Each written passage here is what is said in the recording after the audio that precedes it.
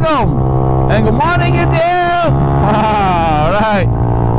Okay, so pagi ni saya nak tengok motor saya yang sepatutnya dah siap lah, 125Z. Akhirnya dah siap pasang blok apa semua. Carburetor pun dah masuk, walaupun itu hari ada masalah tak boleh nak pasang pasal besar sangat. So dah pasang juga akhirnya, dah modify sikit dekat getah intake tu.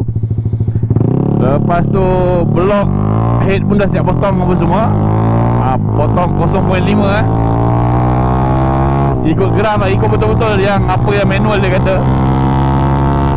Lepas tu motor pun dah hidup. Jadi lepas tu diorang kata diorang check plug okey, gam tune dengan main jet 138 dan juga pilot 38 oleh Umar Racing. So saya nak test hari ni, tapi saya terus bawa ke dyno dulu pasal nak tengok minyak cukup ke tak cukup. Risau juga pasal motor ni dia kalau jam tak boleh nak rebore. Okey, blok ni Umar Racing ni kalau jam tak boleh nak rebore, kena tukar blok baru. Harga blok dia pun boleh tahan jugalah. So sebelum saya nak test ke apa, benda ni bagi saya totally baru lah. Totally baru, benda yang experience baru. Sebelum ni pakai hanya macam besarkan blok, carburetor rezek. So benda ni baru untuk saya nak rasa lah sama ada berbaloi atau tidak kan, ataupun menyusahkan ke apa ke. So baru kita tahu lah. Ramai juga yang tanya kenapa tak nak pakai carburetor rezek, kenapa tak nak buat macam ni. Biar saya dah pernah rasa 20 tahun dulu. So nak rasa lah benda baru kan, takkan nak rasa benda dah sama je.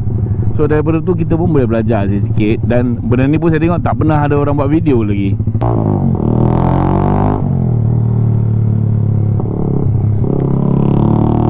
So hari ni pun berjanji dengan DIN SOYA. Dia kata dia nak datang Takong. Okey lah, kita jumpa dekat Takong. Tapi itulah, saya mula ingat nak pasang cover set. Kami fikir tak payah pasang cover set lah, pakai toge dia lah kan, pergi dyno. Itulah kalau satu hari nanti Takong dah buka dyno, senang. Tak payah nak pergi KL, terus dyno kan, senang. Okey, harap-harap hari tak hujan kuat lah, pasal appointment pukul 11 pagi.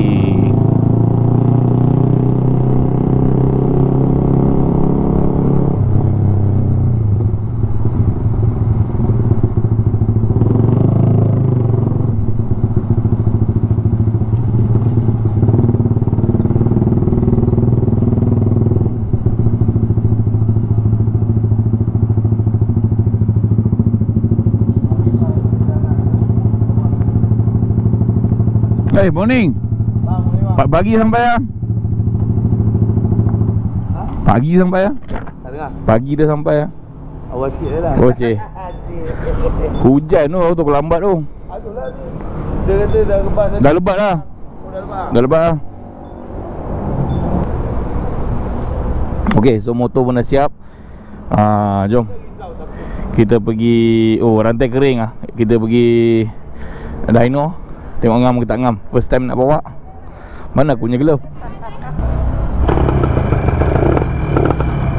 Exhaust pun terus bunyi macam chamber Bismillahirrahmanirrahim.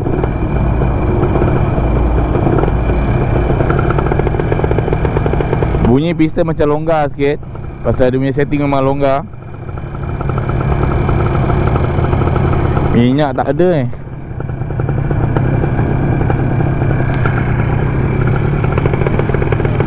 Mana boleh dekat boleh langgar shell tu ke? Minyak dah kering sangat ni. Minyak kering sangat? DC tu lah. Boleh langgar. Masuk dalam ni. Kanan. Jom. Isi minyak dulu Din. Oh, kering sangat. Dah lah blok besar. Kanan masuk dalam tu keluar balik.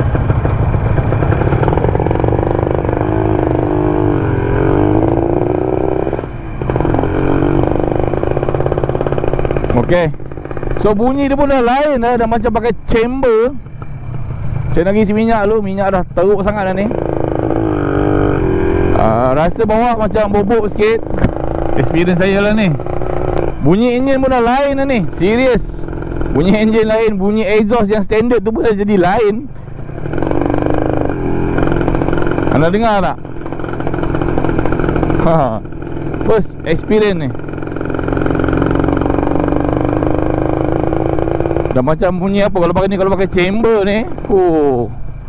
Memang lagi padu Sekarang ni nak isi minyak lu, minyak dah teruk sangat, dah tak ada. Saya nak tarik-tarik tak berani. Pasal ialah nak pastikan betul-betul cukup petrol, angin ngam, baru saya rembat.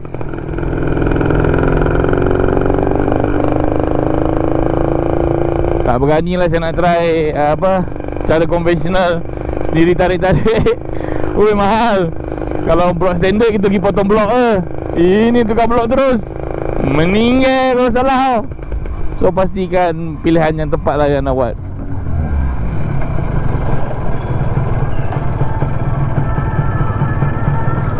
Jom kita ke DYNO Lab.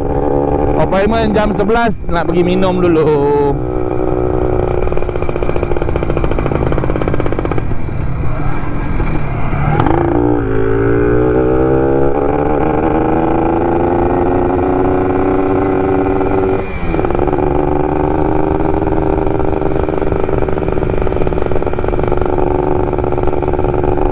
Tapi rasa exhaust ni pun tak boleh ni.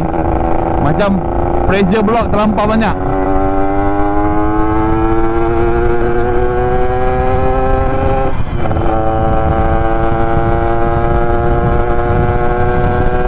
Tapi memang ringan lah. Rasa dia boleh pergi jauh Dia punya RPM berbanding sebelum ni kan 7 kan. Kita bawa relax dulu. Top gear. Okay, kita layan dulu 80.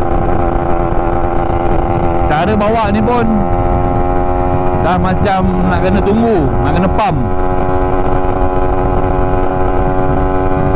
Dah macam bawa motor bobok.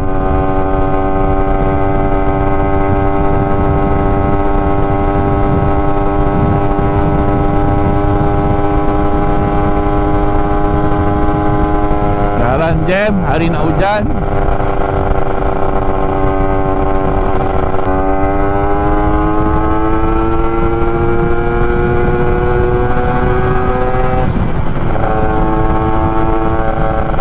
Tapi rasa memang lain. Rasa macam memang padu lah. Rasa dia macam dia pergi tu firm. Bila kita pegang tu, dia punya momentum nak pergi tu lain sikit lah rasa. Macam pada block standard tadi saya bawa, rasa macam dia dah sampai limit tau. Macam ni dia macam masih RPM rendah lagi, dia ada padu nak pergi. Ini yang saya boleh bagi tahu lah, apa saya punya first impression lah.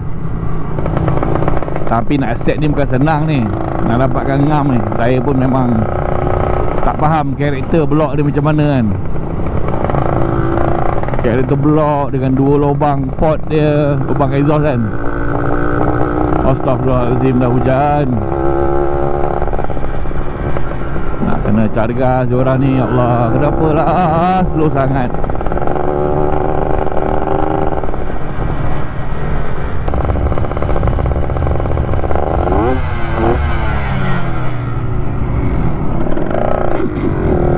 Okey, so sekarang dia sampai dekat area Sentul. Dah nak sampai ke DYNO lah. Awal sikit boleh pergi minum. DIN pun boleh pergi settle post dia. Motor buat pasal ni rasa berat sedikit. Rasa macam nak kecilkan main jet kalau boleh lah. Rasa lah.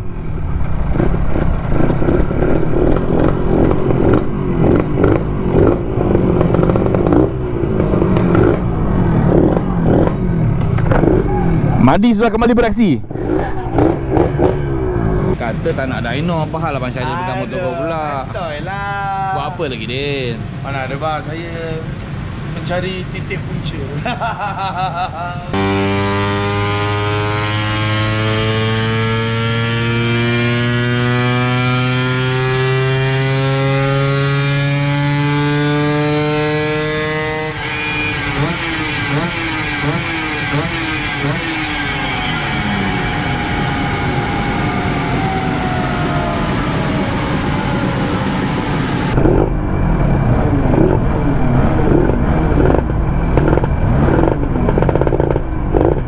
Turun lain tu punya exhaust. Compression lain pada exhaust standard tu. Kena buat 3 benda. Main jet, masuk V-Force, buat kapal exhaust. Ya. Piston pun longgar Dia atas ke bawah tak boleh sampai atas. Yalah. Bawah stadium.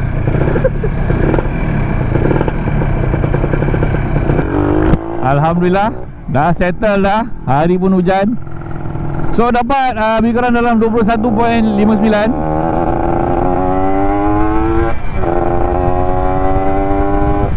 Banyak horsepower naik tu. Pada asal dia 14.99. Tapi ada power lagi boleh pergi. Cuma dah sampai keadaan kering. Jadi keputusannya nak kena naikkan main jet. Sekarang ni 138 main jet dia. So saya rasa kemungkinan nak naik sampai 14 lebih kurang. Pasal bila nak masuk V-Force nanti, V-Force ni dia tarik minyak kuat.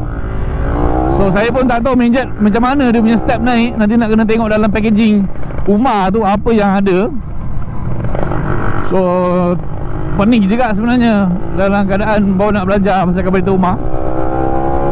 Pasal sizing dia tak sama dengan sizing karburetor yang selama ni saya pakai.